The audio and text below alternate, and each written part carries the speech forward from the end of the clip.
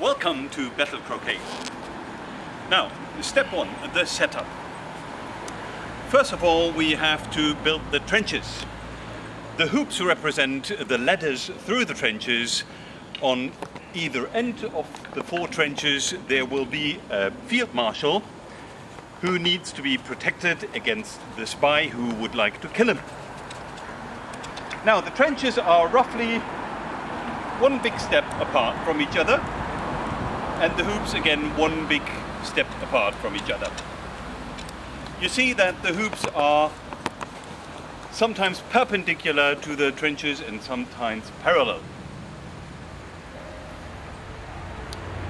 Now, as soon as you have set up the trenches, you set up the battlefield boundary markers. Again, roughly 1 step out and 1 step back. 1 step beyond. In the middle of the back boundary marker of every team there is a field marshal. And of course he sits on his throne to see the full battlefield. Of course this throne is a bit wobbly and wonky. Now, as you notice, the balls have different colors. There's 1 spy who's got the same color as the field marshal, and 2 grenadiers. The spy is the only person who can kill the opposite field marshal. But this is the only person he is allowed to touch. The grenadiers are not allowed to touch the opposing field marshal, but can touch anybody else and kick them off the field. To get to the other side, each of them has to cross the trenches first. Section 2, crossing the trenches.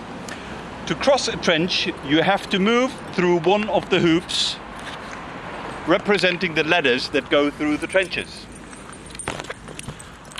Once you are across this line, you can then move on to the next trench, and so on and so on and so on, until the spy gets to the opposing field marshal.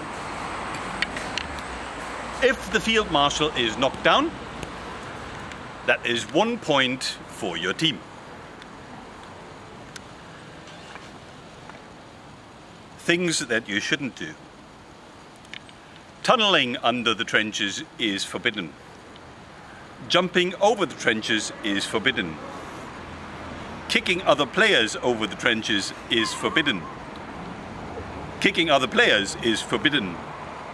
Hitting other players on the head with a mallet is not allowed. Well, you get the gist. Step 3, the referees. There are, depending on the number of people that you've got, up to 4 field referees wearing a fez, which is very important. There will be 1 head referee. There is going to be 1 bomb referee.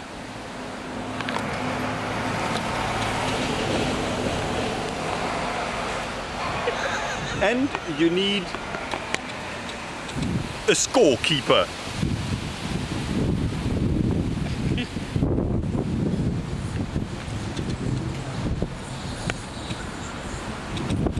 As soon as the play begins, the field referees will stand in the field and watch the game, while the head referee stands on one side and watches the field referees.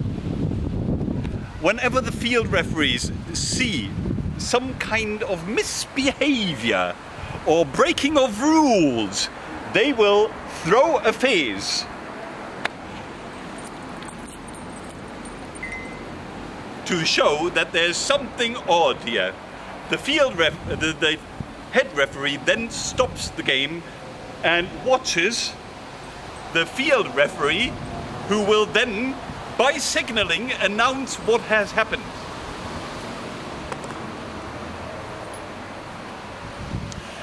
That was illegal tunneling. The ball which was played has to move back by 1 trench. The head referee, by the way, will always decide the amount of penalty, the strength of the penalty, whether that ball has to move back 1 trench, 2 trenches, or report back to the field marshal is up to the head referee. Now, part 4, bribing. As with a proper croquet, each of the team has bouquets. Oh. Each team has 3 bouquets of flower. It is very important to have different colors of flowers for different teams.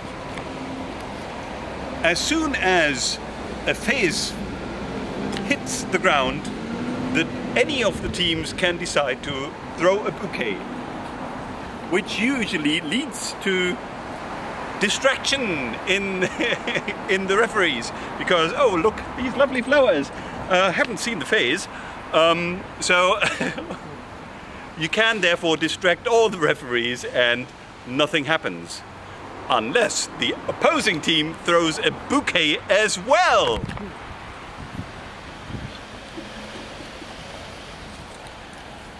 What happens then is like, oh, there's a lovely other flowers. Oh, by the way, there's a phase. Okay, let's stop the game.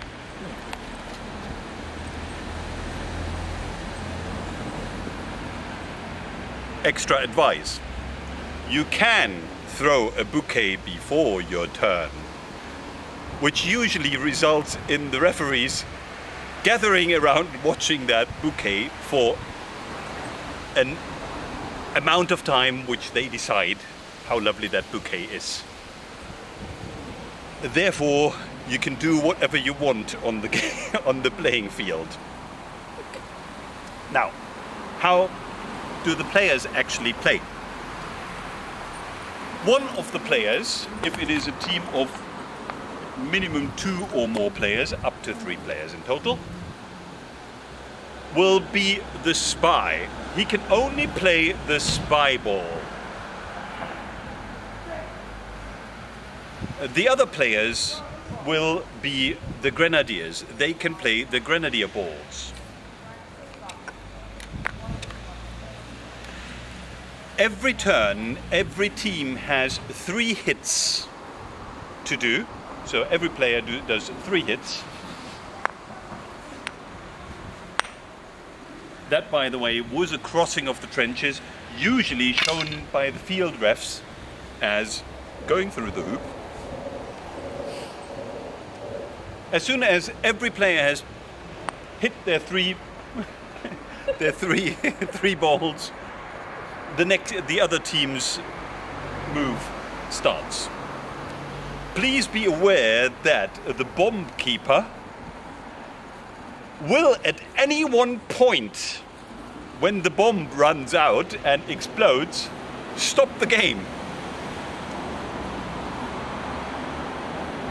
Therefore, it is advised to play as fast as possible to make as many turns as possible. Because usually after a maximum of 4 minutes, the game stops and the team swaps sides. This game is played for 8 minutes in total. After 8 minutes, after the last bomb went off, the scorekeeper will then announce the score and the game is finished. Thank you very much.